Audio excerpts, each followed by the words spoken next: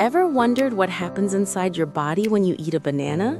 Let's take a journey from the first bite to the incredible benefits and even the possible side effects.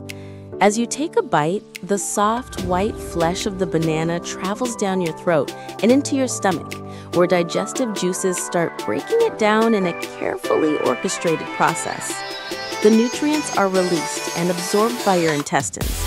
Glucose, potassium, vitamins, all entering your bloodstream as tiny glowing particles, fueling every cell in your body. From there, energy spreads throughout your organs and muscles.